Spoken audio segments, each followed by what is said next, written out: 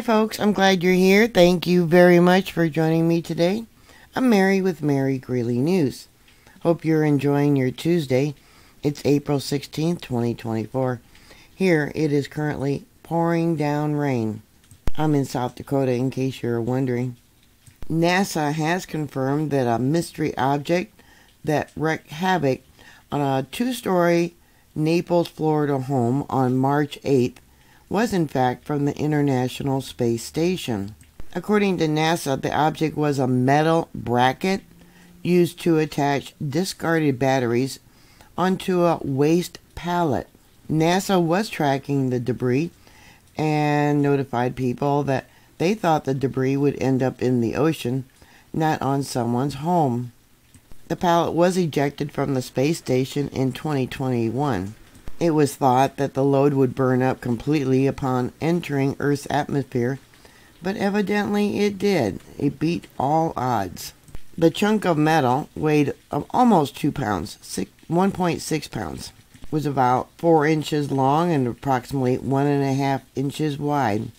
The homeowner, Vando Otero, sorry, I'm getting all tongue-tied here, was away on vacation during the incident, but his son was home and luckily he was not injured. He was only 2 rooms away when it went through the 2-story home.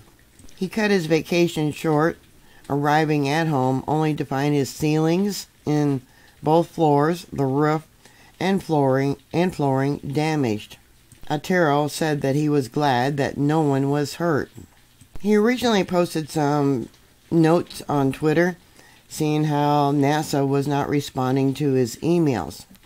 He posted one note that said, "Looks like those pieces missed Fort Myers and landed on my house in Naples. Tore through the roof and went through 2 floors. Almost hits my son. Can you please assist in getting NASA to connect with me? I've left messages and emails without a response."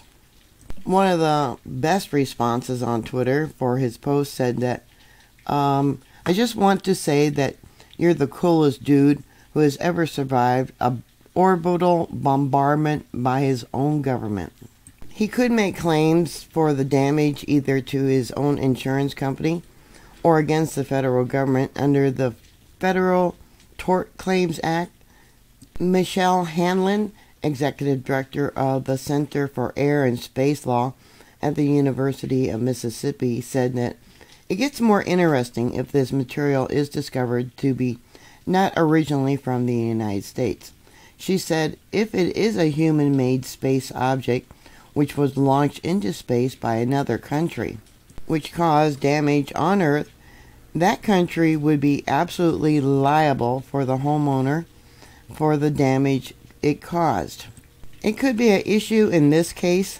The batteries were owned by NASA, but they were attached to a pallet structure launched by Japan's space agency. Originally, NASA at the Johnson Space Center in Houston said the space agency conducted a thorough debris analysis on the pallet and has determined it would harmlessly re-enter the Earth's atmosphere. It was by far the most massive object ever tossed overboard from the International Space Station. They didn't expect any portion of that structure to survive re-entry. However, research from other space experts do not match NASA's statement. The Aerospace Corporation, a federally funded research and development center, said a general rule of thumb is that 20 to 40% of the mass of a large object will reach the ground. The exact percentage depends on the design of the object, but these nickel hydrogen batteries were made of metals with relatively high density. I have an image here. It says March 2021. The International Space Station robotic arm released a cargo pallet with 9 expended batteries. Because of lack of space and the size of the battery pallet, NASA decided to jettison the pallet on March 21st in order to free up room in the lab. Without any propulsion of their own, the batteries were adrift in orbit for 3 years, until aerodynamics drag finally pulled the pallet back into the atmosphere on March 8th, almost exactly 3 years later. It is difficult to predict where a piece of space junk will re-enter in the atmosphere.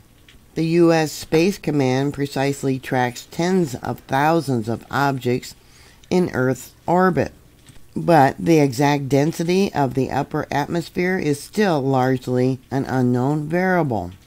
Even a half day before re-entry, the U.S. Space Command estimate for where the battery pallet would fall to Earth had a wide window of uncertainty, spanning 6 hours, enough time for the object to circle the planet 4 times.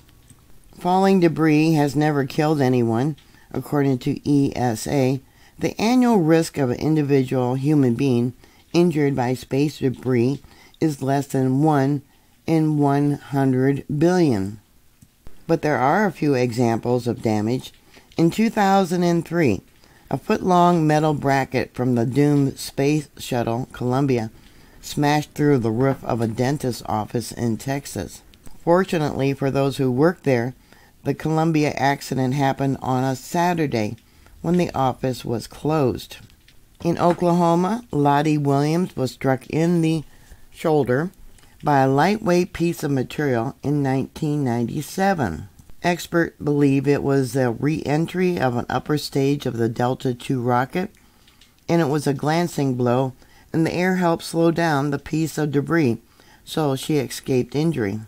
In 1969, a fragment from a Soviet spacecraft reportedly hit a small Japanese ship near the coast of Siberia, injuring 5 people.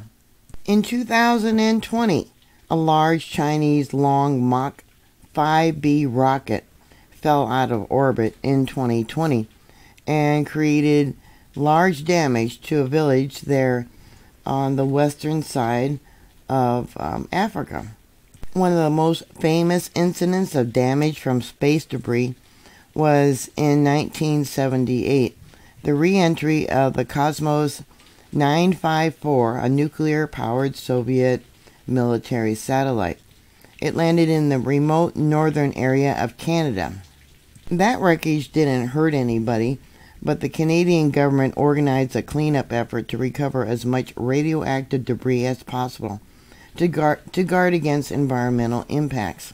There is a podcast that I found about this Soviet spy satellite that crashed there in Canada. It landed in an area, a hunting ground for the local natives. You might want to listen to it.